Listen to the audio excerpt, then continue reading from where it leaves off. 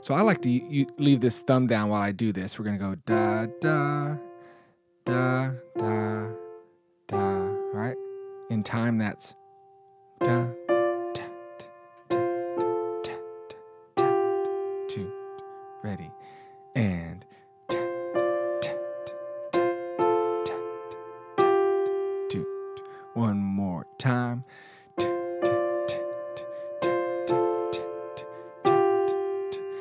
All right, you can not play this if you don't want to, but I just like the way it sounds with all the chords as we go through here. And then in the left hand, you'll play some B flats, a D, and then a C, and it'll sound like this. 2,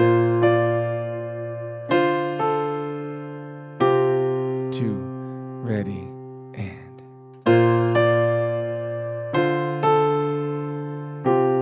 Two, 3, 4.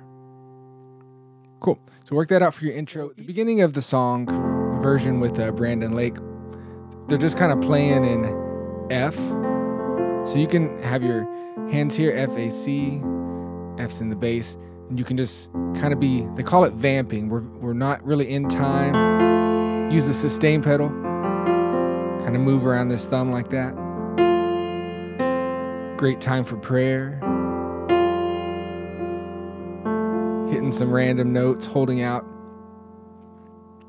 And then they'll play a C, C, E, G. So we're playing this C, 2, 3, 4. And then that's when you go into your intro. 2,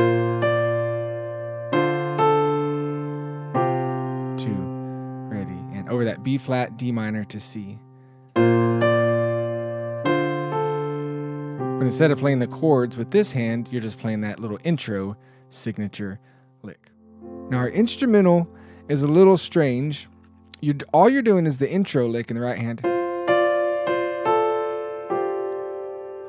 But the movement in the left hand is kind of a little more difficult. So you're going to go straight B flat to D on our first 2 movements here. So they move together. Then you'll do the next movement here by itself. And then when you move to here, you'll move to the F.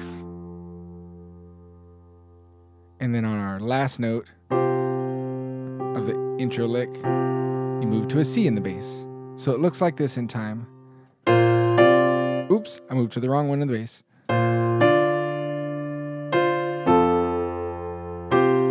2, ready, and.